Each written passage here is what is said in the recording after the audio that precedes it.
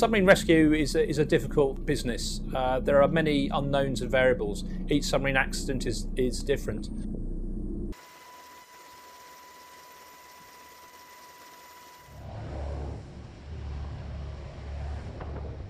The NATO Submarine Rescue System is unique. It's the world's largest flyaway transfer under pressure system. It consists of 3 different parts. Firstly, we have the intervention system, which is a remotely operated vehicle. The next piece of equipment we have is a rescue vehicle, which is a submarine that goes underneath the sea to rescue the people, and also a transfer under pressure system.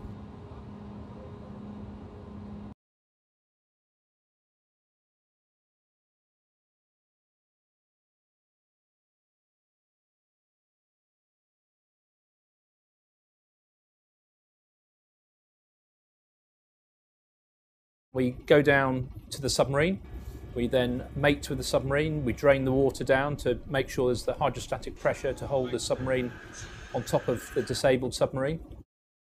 Once the hatch is opened, we can go inside the submarine. We can lift casualties out of the submarine and bring them into the rescue vehicle, unload the personnel into the transfer under pressure system where they can receive medical treatment. Let's get you connected to the machines. Feeling okay?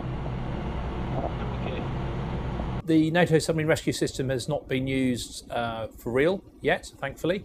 However, the intervention system was used back in 2005 with the Russian submarine, the Pritz, and we went down and it was able to cut the cables that were holding the submarine on the seabed, and we saved the lives of 7 Russian submariners.